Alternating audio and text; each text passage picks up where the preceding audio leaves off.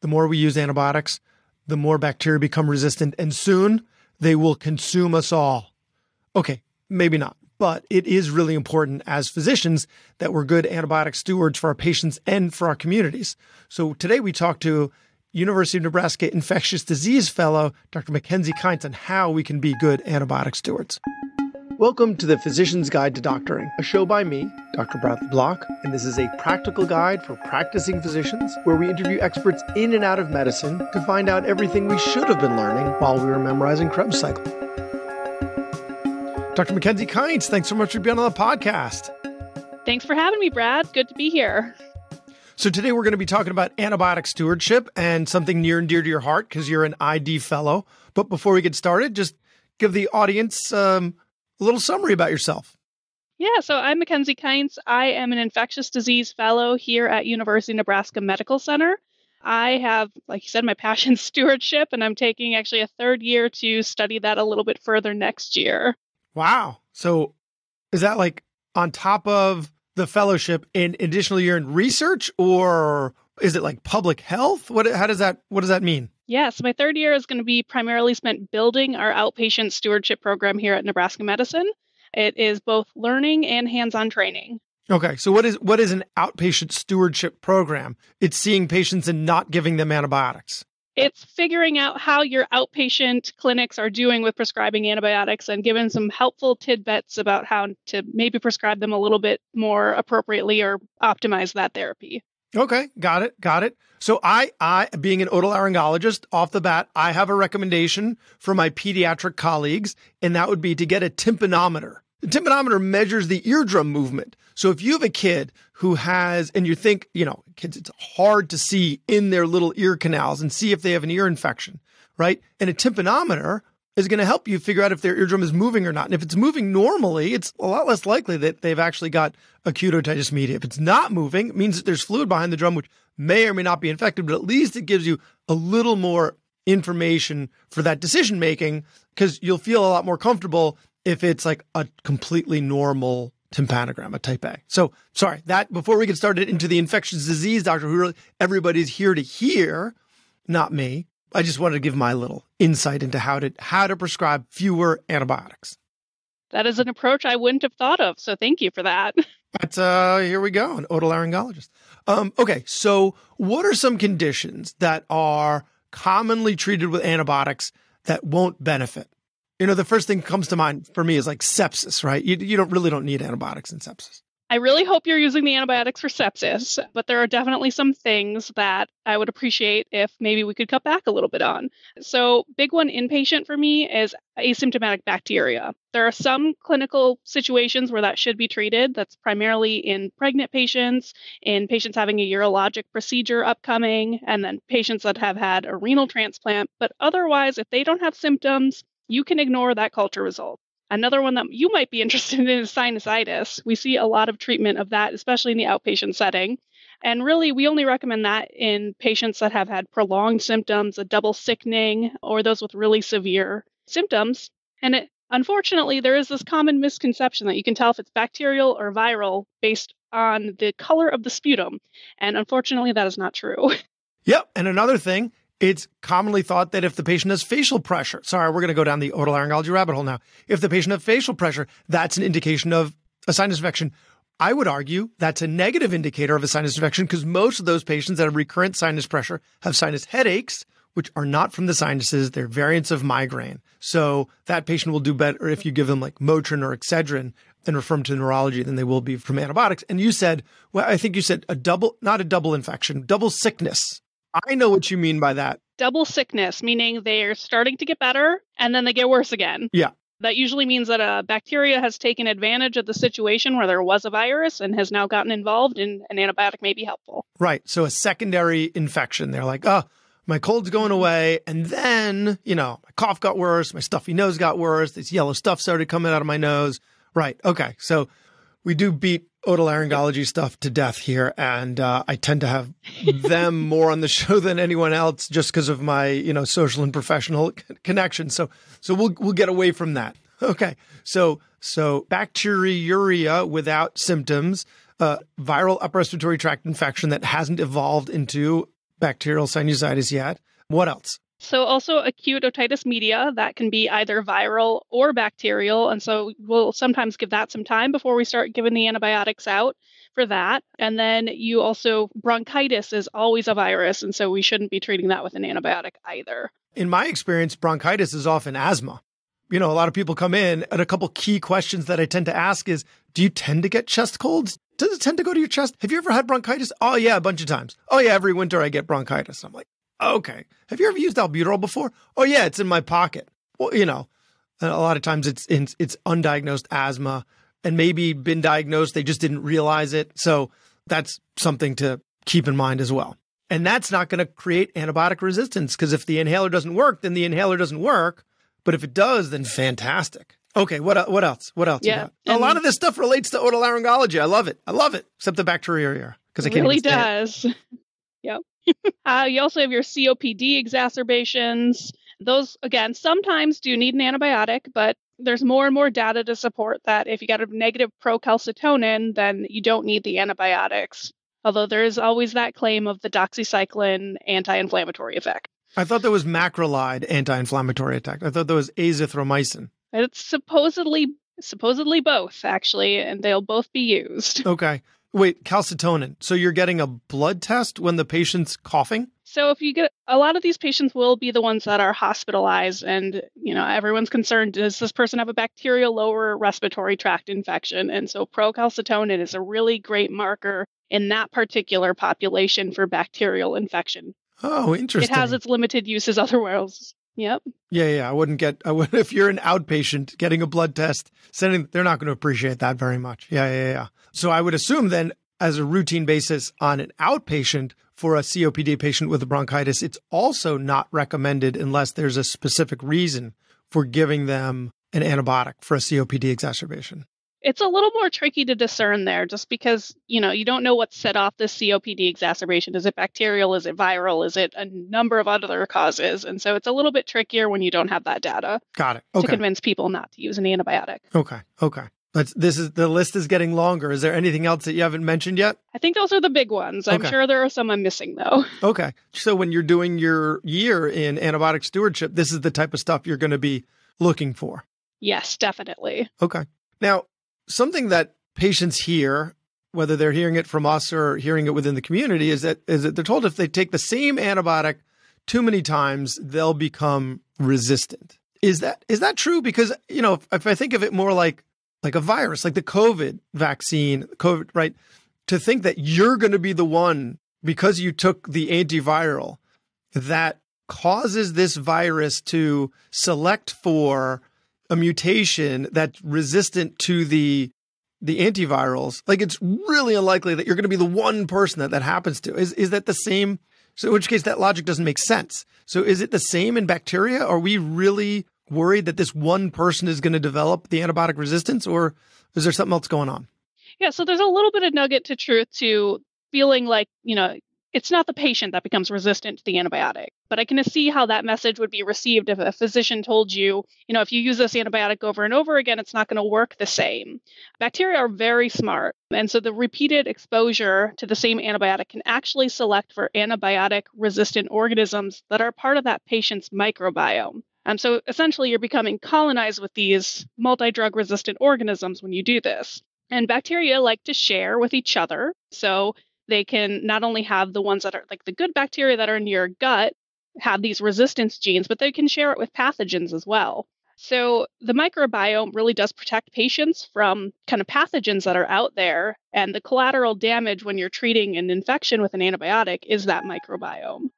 Do you sometimes feel like your job's been getting monotonous? Like when you're driving to a place you've been 1,000 times and you just zone out? Don't even remember how you got there? A new place with new people could help you find your love for medicine again. A great way to do it is with locum tenens. If you've considered either part or full-time locum tenens, you probably have questions. I do. I've considered it, and I'm not that familiar with it. So where do I look? Locumstory.com.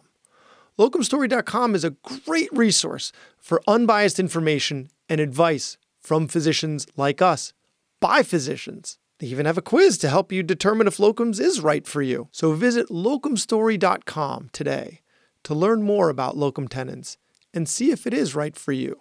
That's LOCUM, story, all one word, .com.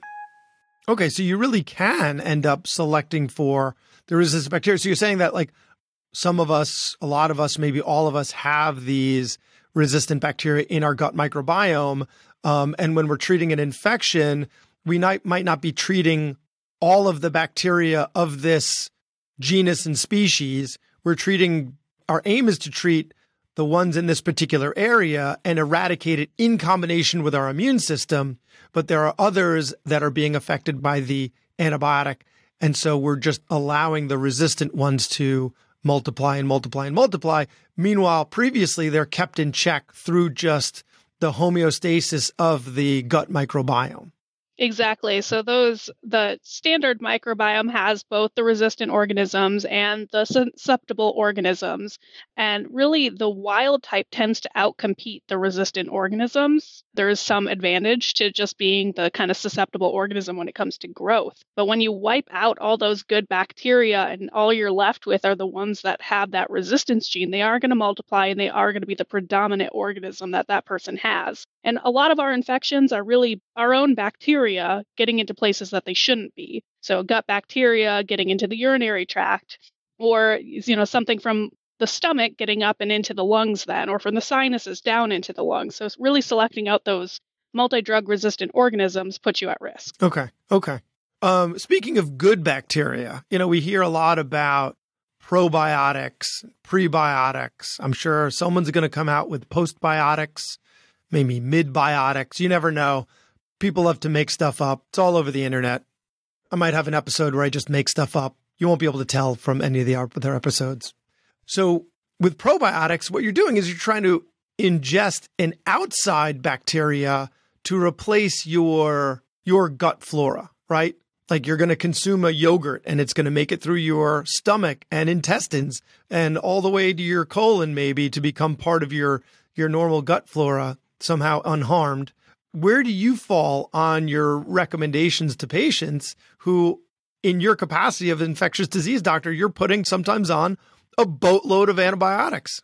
Yeah, so I don't typically recommend probiotics. And the reason behind that is there's kind of mixed results with different randomized control trials about their utility in preventing antibiotic-associated diarrhea or C. difficile, which is really what we'd want to use these for to prevent, since you're killing off all that good bacteria in the gut. But the microbiome is really complex. And so kind of taking in one different strain or maybe two different strains of bacteria isn't really going to reapproximate that microbiome that you had. And in some cases, actually, they found that probiotics have actually led to bacteremias in certain critically ill patients or patients that have kind of a mucosal breakdown along the intestine. And so it's not, for the most part, benign, but for some patients can actually be quite harmful.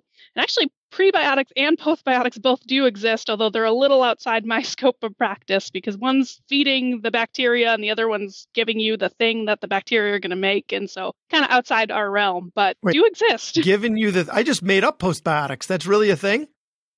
That is really a thing. There is no data for it. Wait. Giving you the thing that the bacteria create. I'm thinking gas.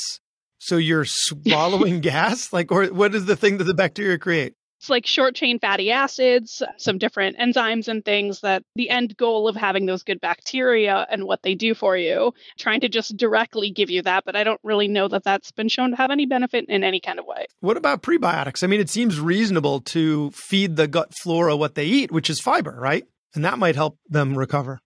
Yeah, and you can get that from your diet as well. It doesn't actually give you the bacteria. So once we've kind of wiped them out, I mean, you're feeding all the bacteria. You're not just feeding the good ones. So kind of a hit or miss thing from our standpoint. Okay. But I don't think you're ever in the wrong to tell your patients, eat fruits and vegetables, unless there's a specific That's correct. Reason. Okay. So let's go back towards antibiotic stewardship and talk about hospital policies, health system policies around antibiotic prescribing that you think would help promote antibiotic stewardship without, this delicate balance of promoting the antibiotic stewardship without impinging on the sovereignty, the autonomy of physician decision-making.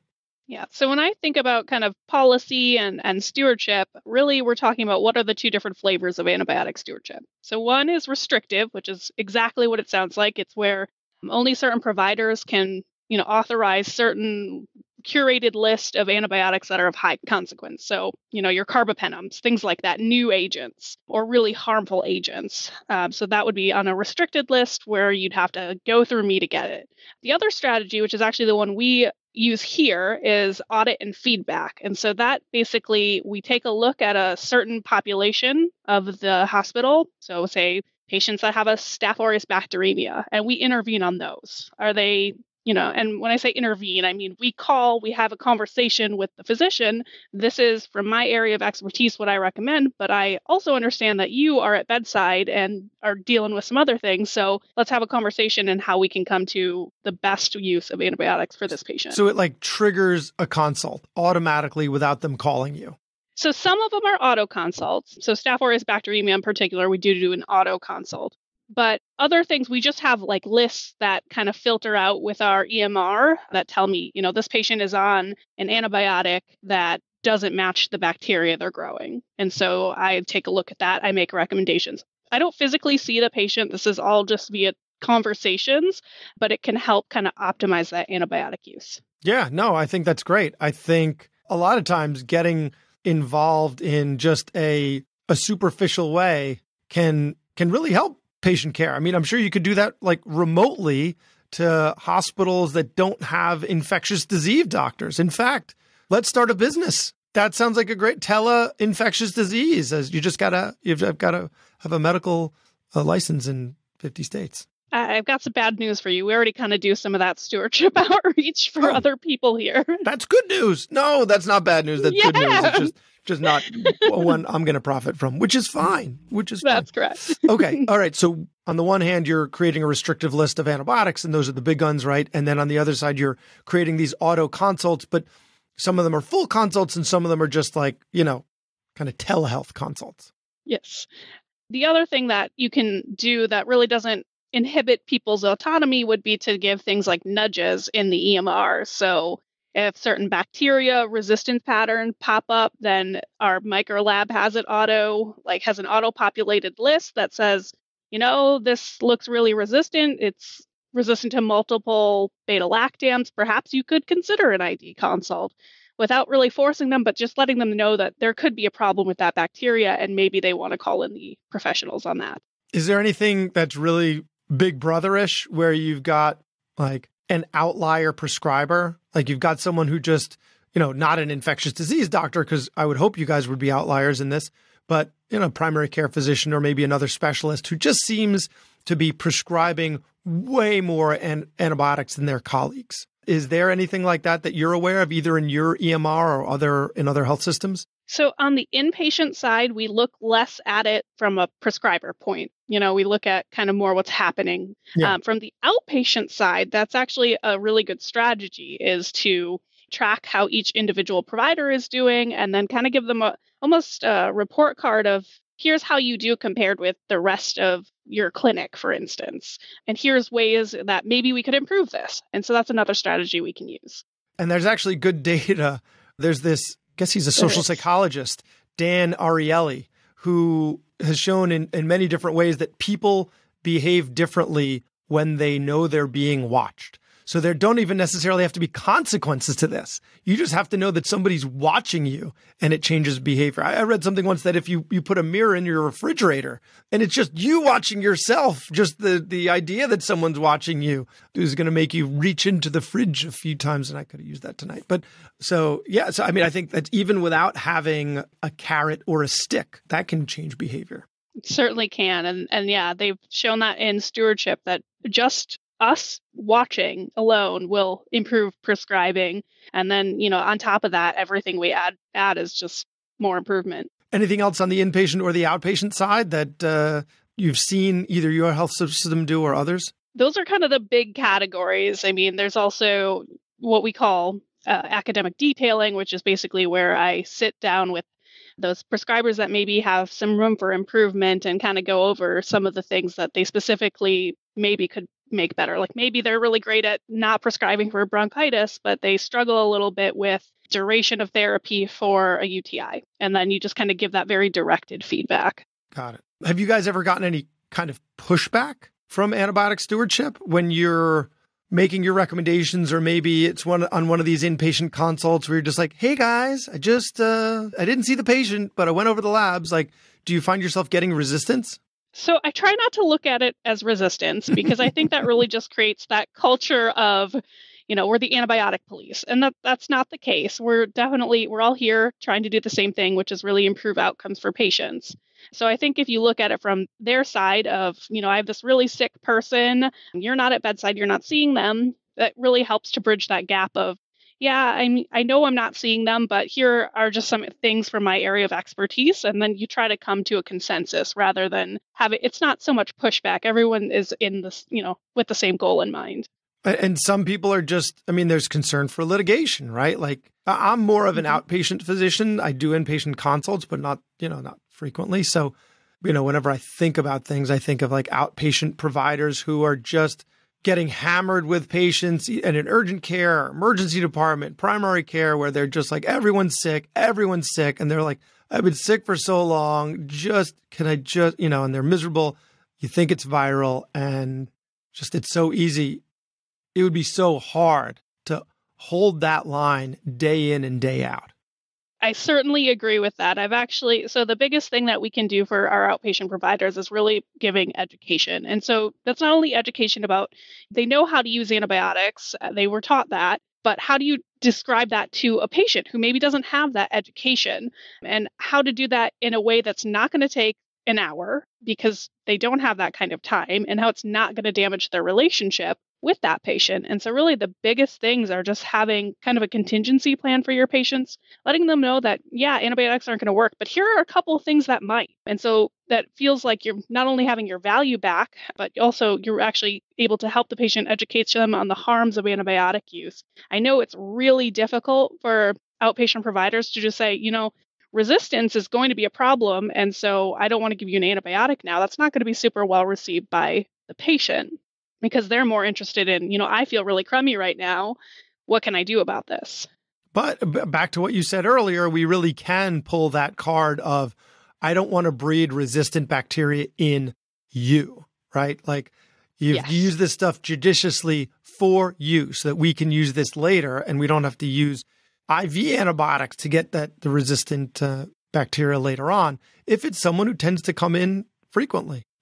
So what are some of the strategies that you use when you're talking to these inpatient physicians and, the patient's really sick, it's time for them, the culture results are back, it's time for them to start paring down and decreasing the spectrum, but they're skittish about it. Like, how do you talk someone through that anxiety?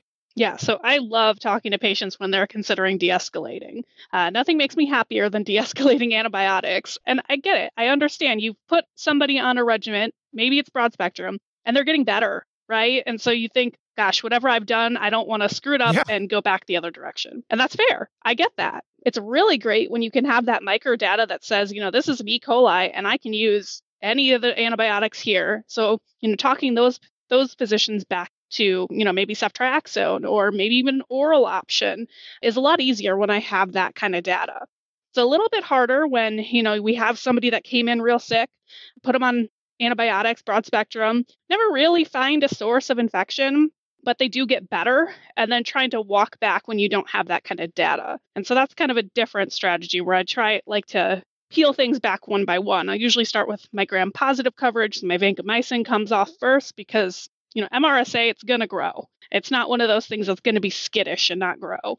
And so start by taking that off if nothing has grown in 48 hours in my cultures. And then maybe look at my anaerobic coverage, because typically those patients aren't super sick. So if I don't have a clear source of where an anaerobe could be coming from, like a belly infection, probably don't need that. And then finally taking a look at my gram-negative coverage. Is this person high risk for a multi-drug resistant bacteria? Are they low risk? Do they seek a lot of healthcare? Those all kind of go into my decision when I'm talking to physicians about peeling back antibiotics. And when you do have a culture result that can give you some direction, like let's say there are a number of different antibiotics. Let's say it's community-acquired MRSA, right? So you can use doxycycline. Again, I'm thinking more outpatient.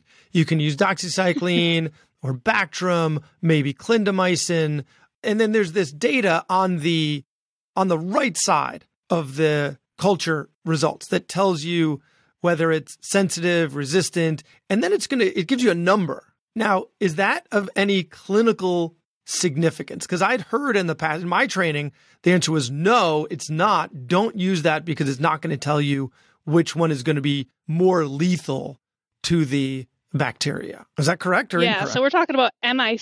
Yep, that's MIC. It's the minimum inhibitory concentration. And so basically what that is in a very controlled lab setting, I have a very controlled number of bacteria and I'm giving them a very certain amount of antibiotic. What is the smallest amount of antibiotic I can give them and to inhibit that growth? So different bacteria have different MICs to different antibiotics. So even if I compare, say, a Staph aureus to a Staph londinensis, they're very similar. They might have a different MIC for, say, the same antibiotic like Bactrim. And that number doesn't really have a whole lot of meaning to you unless you're looking at them frequently. And so I wouldn't recommend using that. There's actually some cases like where the doxy, for instance, to MRSA, its MIC is 8. And so that sounds really bad. It's actually sensitive.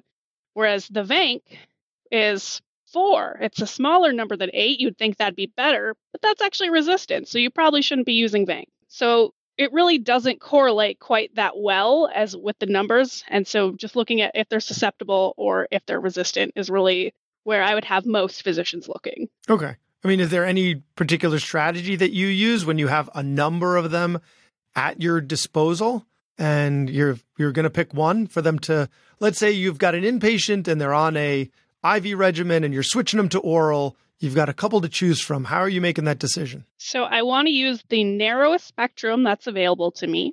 And I want to make sure that whatever antibiotic I'm using has good penetration to whatever site. So, if I'm treating a bloodstream infection, I don't want to use doxycycline, even if it's susceptible, because it kind of goes out of the blood really quickly. But it's great for any tissue penetration. So just making sure you're keeping those things in mind and then picking the narrowest spectrum you have. Okay. I mean, I could see some people kind of doing it the other way, right? I'm going to pick the broadest spectrum because I just want to make sure this patient gets better. But, right, this lecture is about antibiotic stewardship because we want to make sure the patient gets better, but we want to make sure we can use antibiotics again on them and other people. The whole premise of today's conversation. Okay. Yes. And you definitely want to go with the narrow spectrum rather than the broad spectrum when you know what you're treating because, you're going to get the same result. You're going to kill that bacteria, but the goal is to not have that collateral damage to every other bacteria in that person. Yeah. Yeah. And minimize side effects. Yeah. So before we go, I just want to go through, and this might be a little longer, the CDC core elements for antibiotic stewardship. So I guess that could be kind of a lecture or a conversation unto itself. But just, for those of us out there that might be tested on something like this, let's just go through the points that the CDC makes about antibiotic stewardship.